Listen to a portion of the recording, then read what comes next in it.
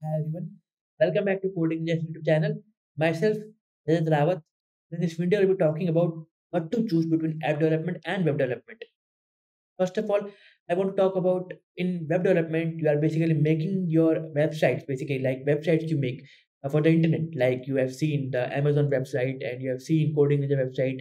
There are various elements in website like the front page, how it is designed, the back end, how basically the data is storing, and all of this comes under the website.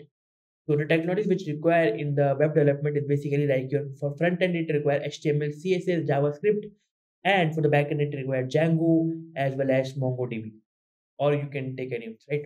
And in order to make the more interactive websites, like more UI wise, to make more interactive, you need to learn or make the use of Bootstrap or React JS, right, or Angular JS for the frameworks like. So these are basically required for the web development. And for the app development, you are basically making the applications like their application of the Amazon, Zomato, Swiggy, and all of these, right? So you make the application, and in order to make the application, there will be two platforms you can make. One you can make for the Android applications, or other you can make for iOS applications for the iPhones and all. So these things which you require and the technology which you require for these is basically like you can either use Java, Kotlin, or React Native for the frameworks and all of these. So those are the technology you require. Now, one important thing which I want to make you note is the entry barrier, which is basically in order to learn these technologies, what you require. So to make the web development, even if you have an i3 processor and a 4 GB RAM, you can easily make the web development out of it. But you want to make app development, then you require Android Studio in order to write the code, and the emulators you have to see how your application appears in the phone.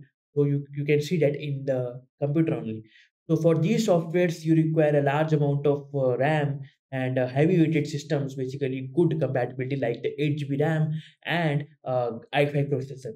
So that's basically one drawback which I can say, but that you require powerful system in order to learn the Android Studio and all Android application development. Coming to the placements and the salaries, so web development has an enormous number of jobs in the market compared to the app development. So since there are enormous number of jobs, so the package is a little bit less compared to that of the app development, and the app development will have high package compared to that of the web development. And coming to resources to learn, the web development has a huge number of resources to learn. You can easily learn. There are many resources in the internet, although web development and the app development has a little bit less resources to learn. So those are the main differences which I want to share with you, which to learn. Now, from my point of view, if you want to learn, you can first learn both of these, and then you can choose what to pursue as your passion or career. Now, if you want to start with, then you can start with web development because it is easy to make and you can easily make projects out of it. For example, if you want to make the project quickly, you want to show it in the resume, then first start with web development so that you can easily make the projects and then start with app development to learn. And in the end, choose whatever you like. So that's all about this video. If you have any doubt, you can ask in the comment sections. That's it about this video. Thank you and have a nice day. Hi there. Before we proceed further in the video, I would like to inform you that Coding Ninjas has come up with a scholarship test called CNSAT.